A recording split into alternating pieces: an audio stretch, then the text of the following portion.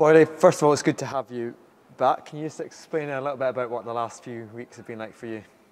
Yeah, it's been pretty hectic. There's been a lot of games. Obviously a major tournament. First time for me, emotions were quite high.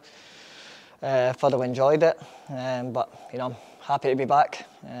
Obviously not the circumstances that I wanted. A bit disappointed at the end, but I'm delighted to be back and can't wait to put on the Hibs shirt again. What was that experience like for you to represent Australia at a major tournament? Obviously you missed out through a couple through injury, but to be back, to be part of it, to be playing and scoring goals, how was that for you? Yeah, it was brilliant. Obviously family extremely proud. Felt like I'd done all right in the games, managed to score a few goals and creating some chances. So yeah, like you say, we wanted to go all the way. It wasn't to be. These things happen, but like you say, delighted to be back and can't wait to get started again.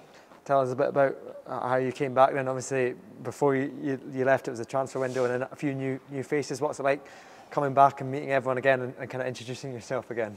Yeah, it's part and parcel of the game.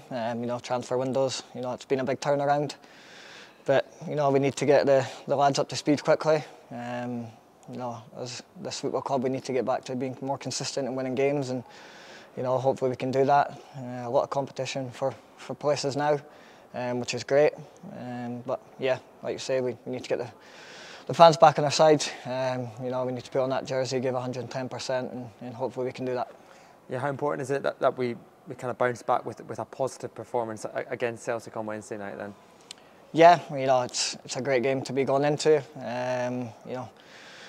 Can't just sit around and feel sorry for ourselves. We need to go again.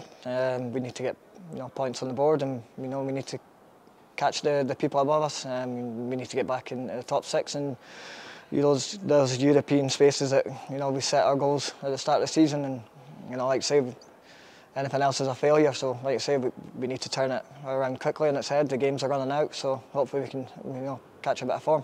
Thanks, Boyle. Appreciate your time. Thank you.